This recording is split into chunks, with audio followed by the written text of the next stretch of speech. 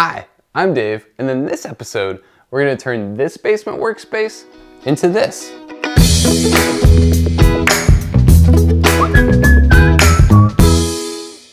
So about 4 years ago, I'd quickly built small, individual workbenches for my kids, so they can make whatever they wanted to and have dedicated space all to themselves, which was great at the time.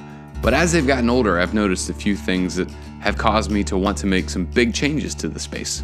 The kids weren't all working on projects at the same time, and sometimes they needed more or less room than their individual workspace. And they were starting to spend a lot more time standing at my workbench and using it. Also, developing habits like keeping an area clean and organized, putting things back where they belong, sharing and telling me when we needed more of a specific supply are valuable things to learn, not just for a makerspace, but for being a contributing member of society. So, being as how I am their father and have some level of responsibility for their growth, changing the space was a great way to go, for the sake of society. Since this renovation was going to hopefully last much longer than the last one, there were going to be some infrastructure upgrades. Specifically, more overhead lighting and electrical outlets, so every spot in the space would be a great place to work. Since the kids like to stand and move around, all the work areas were going to be at standing height. And since all of us were doing different projects and using different tools all the time, having a tool and storage system that was easy to adjust was going to be really helpful. Most of the wood and screws from the previous workspace got reused for framing. This is a basement workspace, and I didn't want to drill into the walls to weaken them and make spots for water to try and find a way in. So most of the connection points were to the floorboards above. The framing definitely isn't as pretty as a large bowl of ice cream or a plate of fresh bacon, but I didn't need it to be.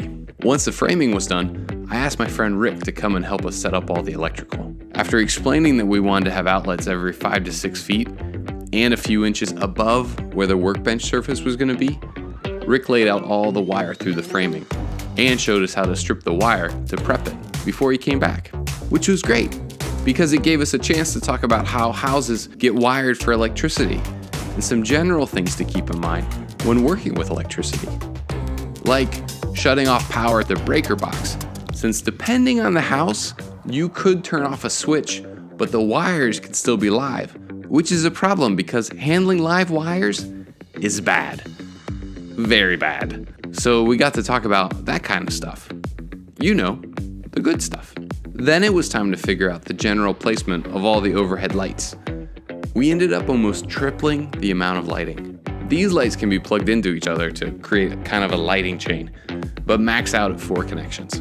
We would eventually have all the lights connected to one outlet that we could control with a light switch right at the entrance of the space. This way, we could turn all the lights on or off. Just like the old setup, the workbenches were going to be made of various lengths of 2x4s.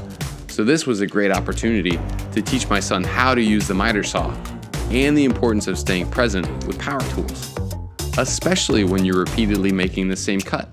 I don't want him using the miter saw by himself yet, but I do want to have him and his sisters practicing as much as possible and as safely as possible with me.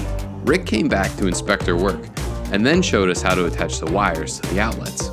We all got a lot of practice prepping the wires and then hooking them so they'd fit over the outlet screws and connecting the correct color wire to the correct color screw to have all the outlets be correctly wired into a circuit. With all the parts cut, building the workbenches was pretty easy. It just took time to do. I got quicker with each bench. Before long, they were ready. What took more time was attaching them all equally level to the wall framing and making adjustments for plumbing pipes.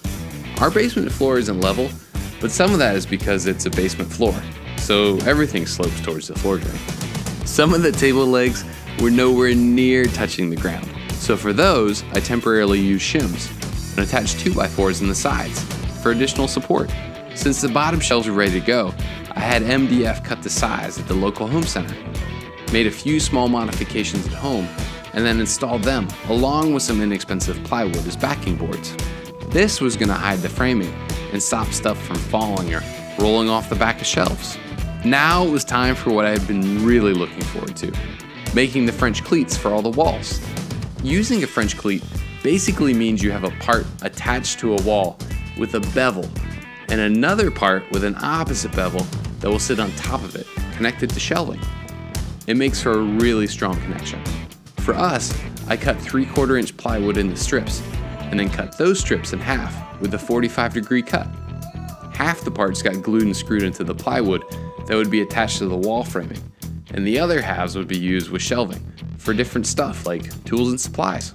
What's nice is we'll be able to move all the shelving around as needed, depending on the different projects we're working on. Once all the panels were ready, holes for the outlets were made, and then panels got attached to the framing. Some of the panels went on easier than others, and some framing needed to be added so that there would be a sturdier connection. A few panels got left off until Rick could come back to remove old outlets and a few other electrical things. Along with final touches on the electrical, there were a few other things to wrap up, like closing up other parts of the framing, finishing up the sidewall, all kinds of adjustments around plumbing, making cooler looking feet for all the legs, cutting MDF to size and attaching it so the work surface would be complete, cutting some outlet covers to fit inside cleats, cutting some cleats for the outlet covers to fit, and rearranging the lighting cords so they'd all be lifted up and out of the way. Then the only thing left to do was for Rick to put an outlet where the lights could plug in and have it connected to a light switch. From here, we just needed to move in. So we've been using the workspace for about 5 months now and are really happy with how it's turned out. There's plenty of space to work, outlets to plug into, overhead lighting to see what we're doing, and lots of storage for tools and materials. There's still a few more things to build, and I'll probably even change some of the shelves we've already done, but none of that is a big thing to do.